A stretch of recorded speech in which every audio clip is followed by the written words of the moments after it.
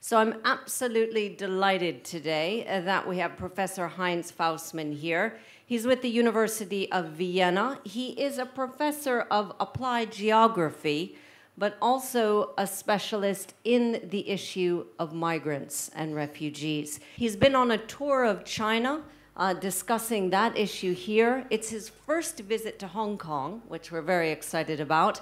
And he's here to tell us what the situation is in Europe. Europe versus the refugees, a very interesting title. What next? We'll hear from Professor Fassmann and have time for Q&A. Professor?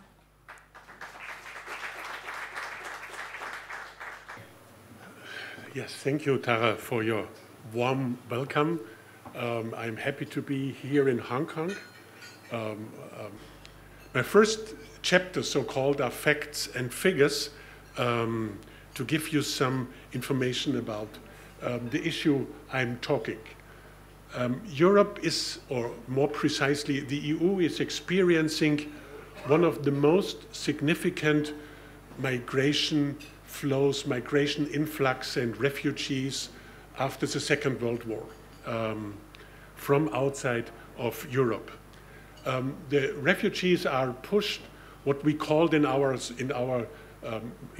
refugee research, by proximate cause, by causes which are directly affected refugees to come. These are mostly wars, conflicts, or political persecution. And behind that, there are so-called root causes. Not every refugee is a political refugee. Some are changing the country because of the hope to have a better life in Europe. We call this the root causes. Nevertheless, a high number of people where both factors came together, proximate cause and root causes, have fled from the Middle East and Africa to Europe. 1.3 million is the number of refugees into Europe in 2015. And when I compare this number with the numbers years before, 280 is 1 year before, you see this is a significant change. The refugee crisis goes on in 2016, but the nation states, the Commission, and the politicians reacted, and there is, how I can say, a slight moderation going on. From which countries are migrants coming from? You see here very clearly the conflict in Syria is one of the biggest driver for migration of the refugees. But there is also ongoing violences in Afghanistan and Iraq. There are abuses in Eritrea as well. There is a significant poverty in Albania or Kosovo, which are parts of the West Balkan. And these are the countries where most of the refugees are coming from. Where are the migrants going? And this is part of the European problem, because there is a high concentration on some countries.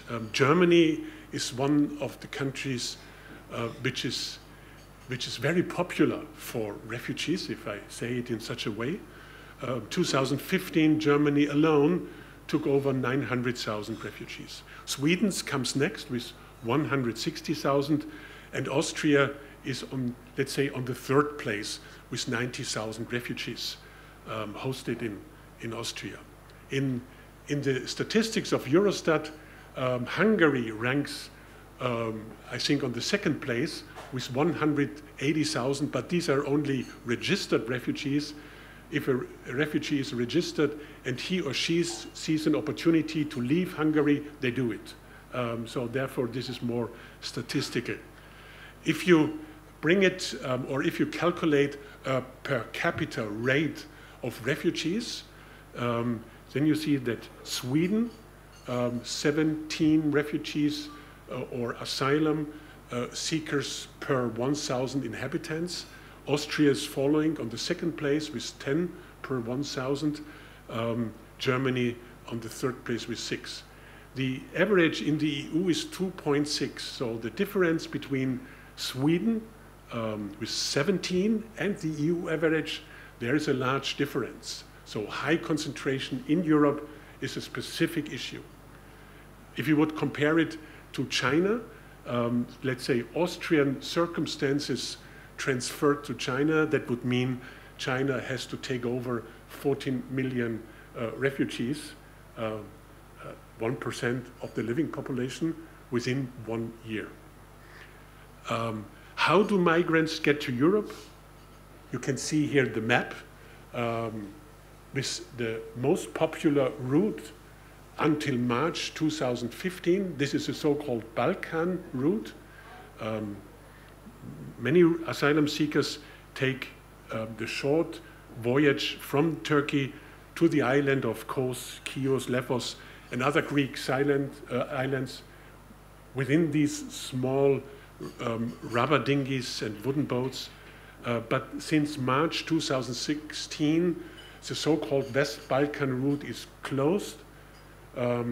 Austria took over one of these initiatives to close this Balkan route, and the countries along this route started to close the borders or to control the borders. Sometimes they are building fences to have more control.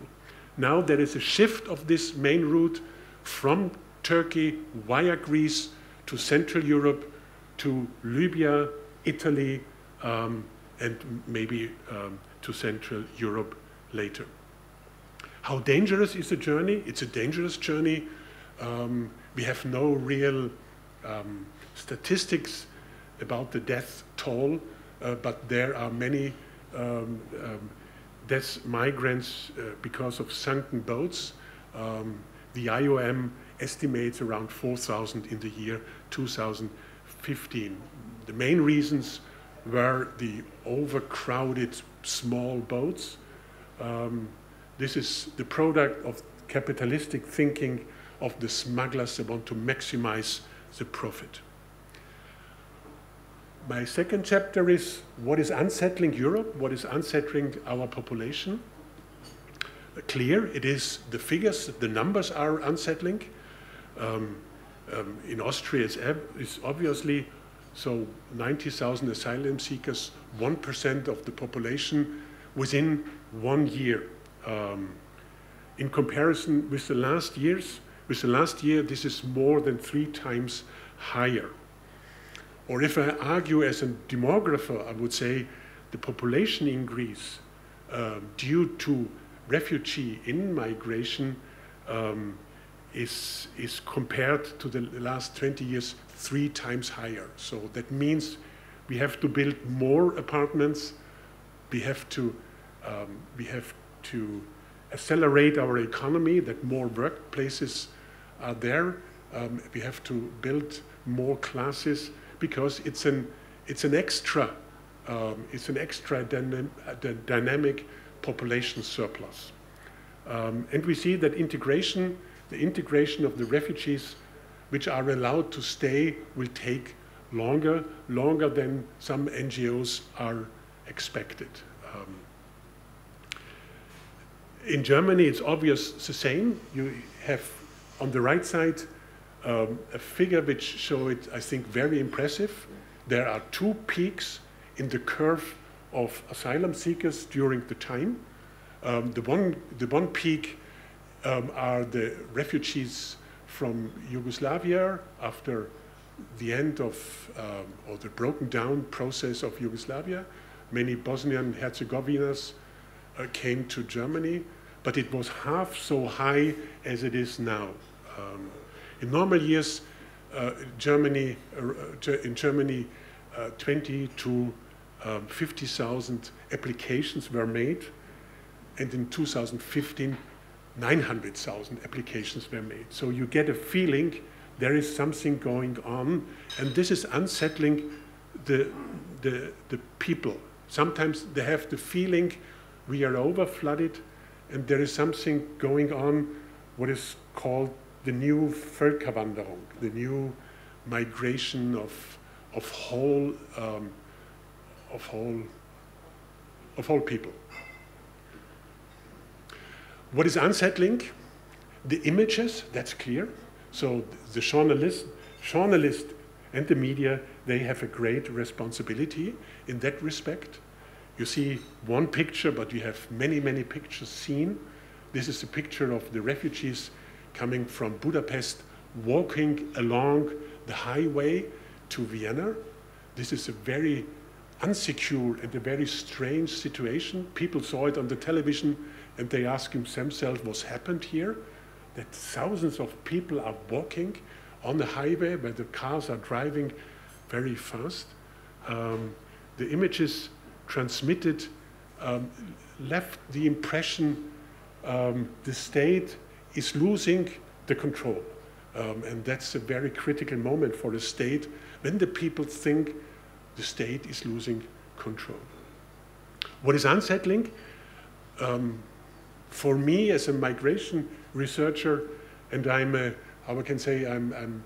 fan of the European Union and all these legal regulation which are coming from the European Union, and we have a legal regulation which is called Common European Asylum System, try to uniform the 28 different asylum systems of Europe into one uniform system with some different standards. The Dublin regulation is a part of this common European asylum system, and within this Dublin regulation, I'm sure you heard about it, the question who is responsible to take over asylum seekers, who is responsible for the procedure, is clarified, is written down and undersigned by the member states.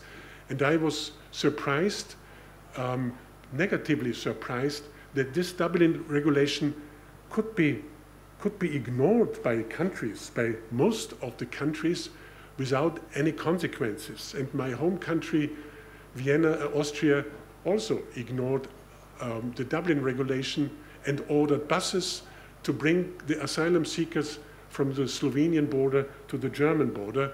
So this is not in the sense and following the idea of the Dublin regulation. So this was a policy, and our foreign minister Kurz called it, this is the waving through policy. So that means asylum seekers go through our country, go to the next country. We want to avoid to take the responsibility of organizing the asylum procedure, waving through from one border to the other one. What is unsettling? People are unsettling and have some concerns that conflicts will be imported. A fear that the Middle East conflicts will spill over to Europe. And once again, in the media we can observe attacks in the name of Allah in Paris, in Nice, in Brussels, in Würzburg, in Ansbach, and many other places. And our secret security agency, though, they have a look to see what happened to the returning IS fighters, and they see them as a security risk. Unsettling is finally a shift of the right-wing parties. Voters are swinging now to right-wing parties all over Europe as a consequence of the influx of asylum seekers, as a consequence of the feeling the state is losing control. All these parties which argue in law and order terms, they are gaining popularity. It's rational, it's clear, it's a consequence of this feeling in large parts of the population. I listed here some names of these more right-wing parties. They have all different names. That is not so important, but the tendency in Europe is quite the same. Right-wing parties are gaining. Integration, my third chapter. Is it a burden or a potential? Because it's clear asylum seekers will stay. Some of them will stay, a large proportion will stay, and we have to ask ourselves, is it a burden or a potential? I give you three different answers. The first answer is the answer of a demographer. I would say yes, it's a potential. These are young people. You see here the age pyramid of Afghanistan citizens living in Austria, 1st of January 2016. There is a huge overproportion of male, but this will level out in the coming years when family reunification starts. But these are young people. They want to do something. They want to work. They want to learn. This could be a potential for an aging country when the baby boomers enter into the retirement. They are coming maybe a little bit too early because the baby boomers are entering into retirement in the beginning with the next 5 years, but they are here and can learn and contribute. Its potential and burden due to the qualification. We made surveys and asked asylum seekers which qualifications do you bring with you? And the qualification pattern is quite diverse. We have around 1/5 arguing and saying we have some university degree, but on the other side, 1/4 are illiterates or have only a very basic school education. We have the pattern that the refugees from Syria are better qualified than from Iraq, and there's asylum seekers from Iraq are better qualified than from Afghanistan. Afghanistan is maybe the problem of integration in the future years. Our survey shows that after 14 months of staying in Austria, legally staying as accepted asylum seekers, as recognized asylum seekers, only 5% are employed. That's a very low figure. And Austria and Germany is paying for unemployed, recognized asylum seekers a relatively high sum of social transfer. We gave them 850 euro per month as a transfer. Germany gives in the system of Germany 400 euro, but paying the rent of the flat. So Germany, Austria, and Sweden is relatively generous in this social benefits. Maybe this is an argument why these 3 countries are so popular as asylum for the asylum seekers. But now we have in Austria and in Germany a very hot political debate. Is it fair to pay persons which are not living in Austria before so much social transfer, or wouldn't it be better to wait a little bit? Milton Friedman once said, welfare system or open borders. That's possible, but not welfare system and open borders. Integration or burden, there are cultural differences. In our unpublished study, I have to wait that our minister will make a press conference, then I can publish it. So please look at the numbers, but forget immediately what you can read here. 88% of these asylum seekers in Austria are Muslims, 8% are Christians, and only 2% without any religious belonging. If you ask Austrians, you would get a number of 20% without any religious belonging. 60% declares themselves as religious, 1/3 pray at least 3 times a day. Around 80% say man and woman are equal, but 86% want that women should wear a headscarf or a veil.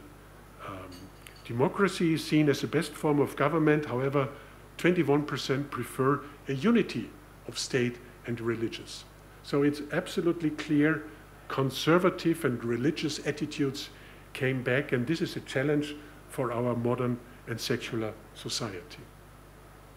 My last chapter, policy response. Policy response, what can we observe now, how EU 28 and the nation states are reacting to that situation? One is clear, we want to increase the control of the external borders of the European Union. This is consensus. We have to do much more in that respect. What could it be?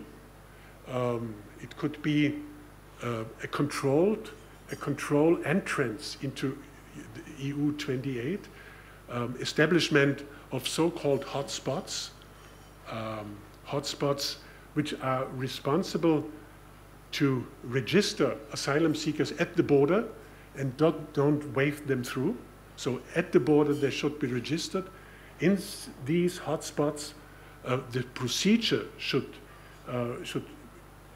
going on. The decision if asylum seekers are entitled to stay, this decision should be made in these hotspots. It makes no sense if the asylum seekers cannot prove the reasons following the Geneva Convention. It makes no sense to let them into Europe when there are no real reasons in the sense of the Geneva Convention. So within these hotspots, the decision has to be made. And if the decision is negative, then from these hotspots, the repatriation and the return to the transit countries, for example, Turkey, has to be organized. One policy response is also clear. This is combating causes of flight in the sense of root causes.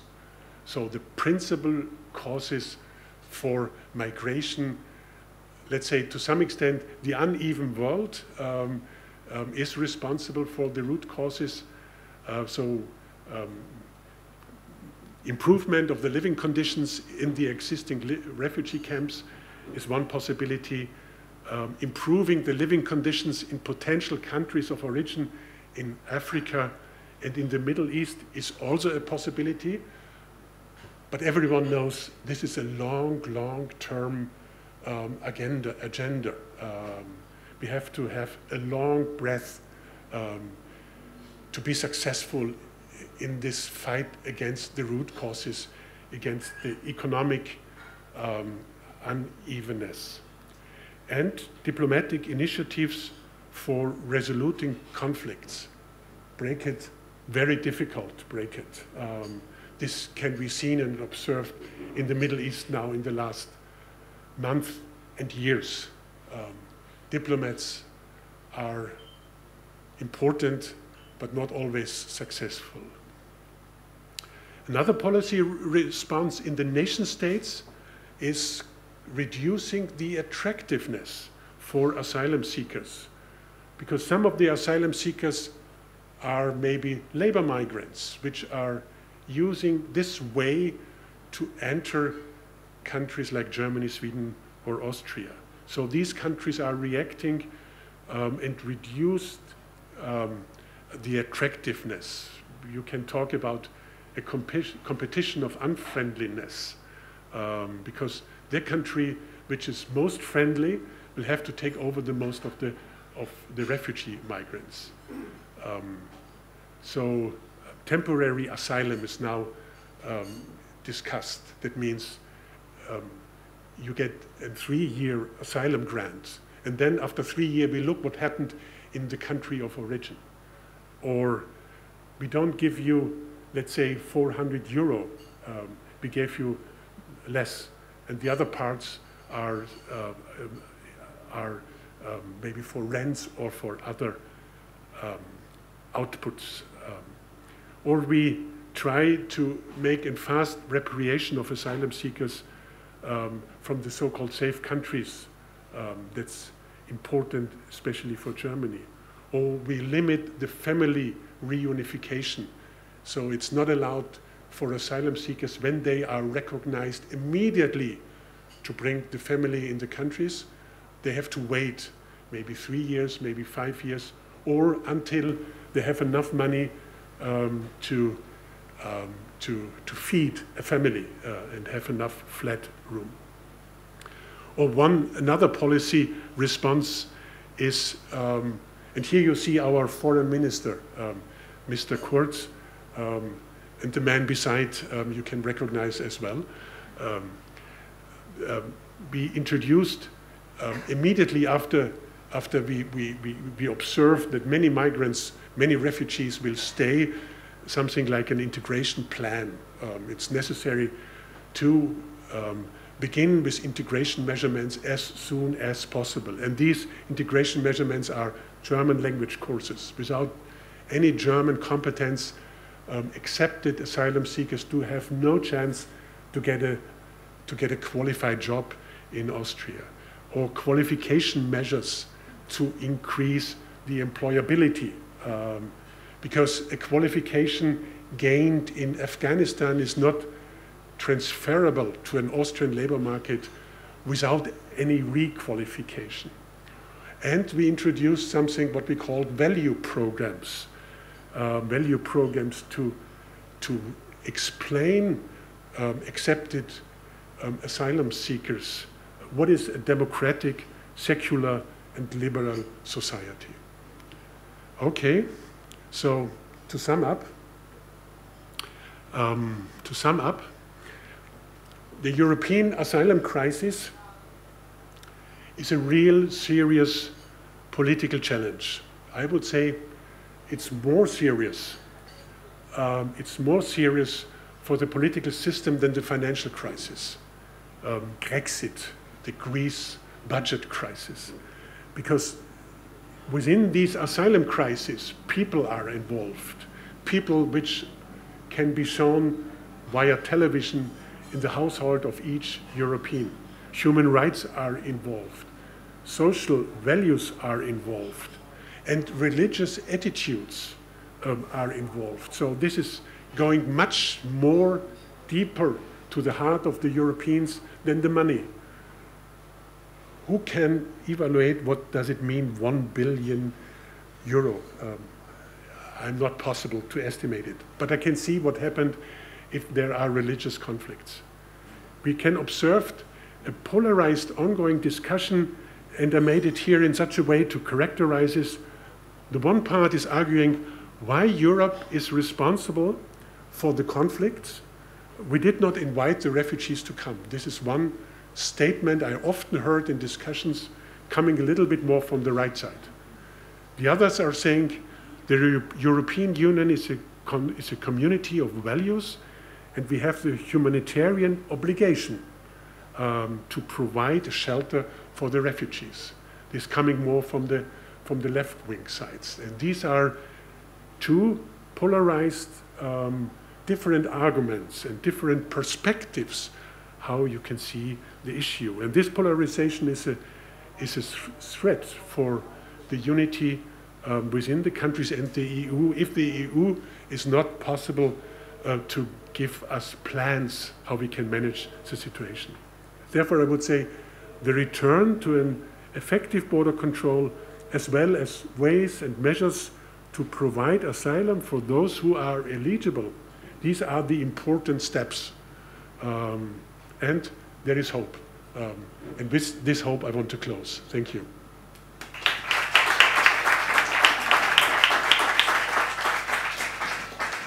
Dr. Fassmann, thank you very much. Very, very interesting and very deep issue.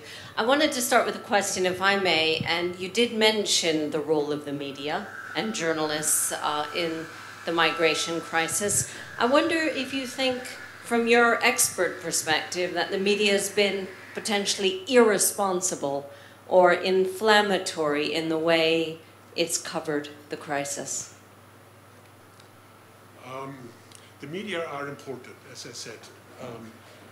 And we observe two different phases corresponding to the media, to media coverage of the issues. One was until the new year in Cologne, 2015.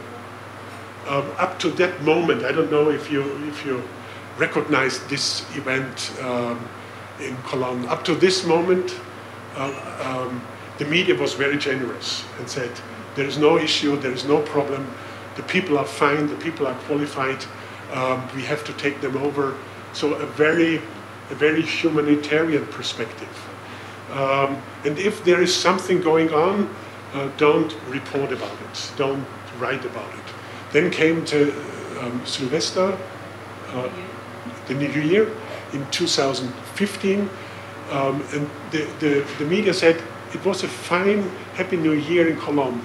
And in the social media, the people wrote, no, it was not fine. There was a lot of sexual harassments of North Africans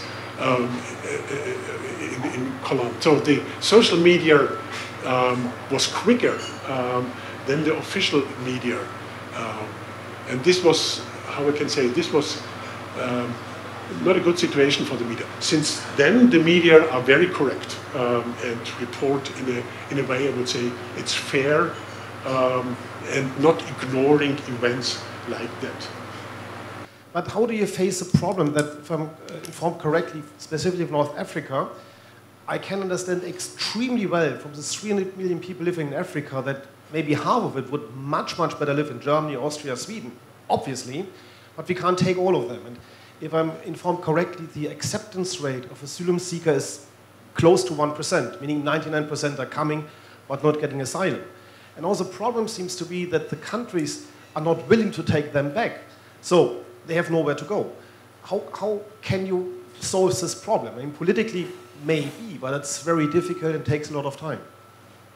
Yes, that's true. The acceptance rate of the North African asylum seekers in Germany or Austria is very low. Algerians, Tunisians, they have no chance to get a political asylum status. The situation is different for Syrians. The Syrians maybe 80%, 90%. Afghanistan is around 40%. Yes, it's low. It's low because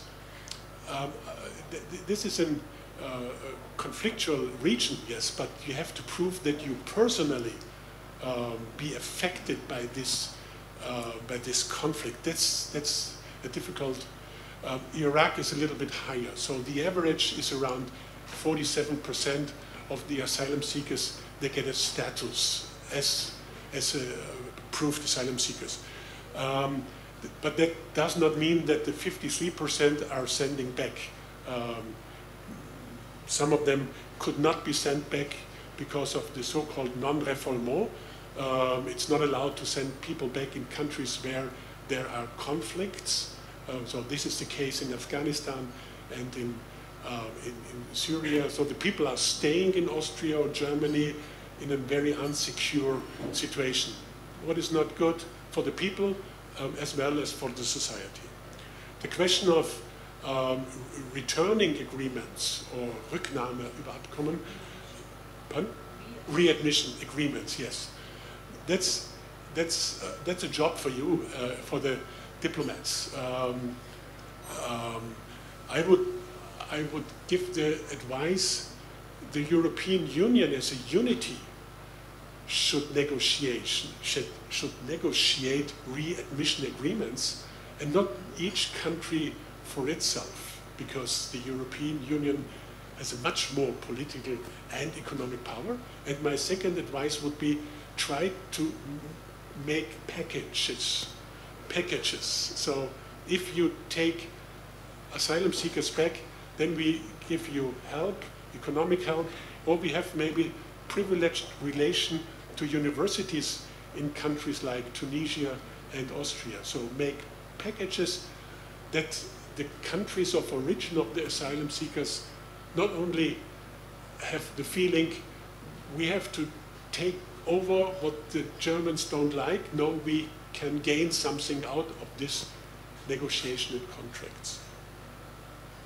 Interesting. Well, the first, they're interrelated in a way. The first would be, how long on average is it taking to process applications for asylum? And presumably there's an appeal process, there is here. And so once you've gone through, I mean, do you have rough statistics on that? And the second, and I suppose related question, is the idea of hotspots, which presumably would have to largely be in places, the first place of entry, Greece or Italy. And what responses is Europe getting from Greece and Italy? And the idea that you get thousands of people turning up, having to be detained, and that in itself might be worrying. And then processed in these places, it's probably, no doubt, extremely difficult. What response would Greece, Italy, and other countries who'd be responsible for the hotspots have to that kind of suggestion? How long the process takes? The statistics in Austria say we have now an average for 8 months. 8 month average to came to the first decision. I would say that's too long. We should invest more resources into this process to give the people earlier the clear answer to their request. Could you stay or you have to return? That's important. This long period of insecurity is a bad period. Therefore we have now 8 months, and I hope that our government is able to invest it to make it shorter again. One problem in this procedure is you have the possibilities to appeal and to appeal. And sometimes this two-stage appeals is taking time, a lot of time. The hotspots, and as I understood you correctly, you want to ask me what is the opinion of Italy or Greece? Pardon? Yeah, all presuming that they're the countries where the hotspots will basically be located. There might be others, I don't know. What response do they give when the EU says, you know, given people could be detained, if you like, for quite a long time, which is a horrifying prospect, actually. What response does the EU get from the potential hotspot areas?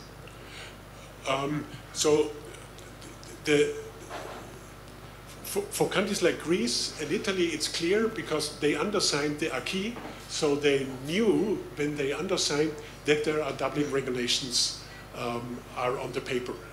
So they knew that they have to take over the responsibility in case when refugees are coming from the Middle East, and these countries are the first countries of the European Union.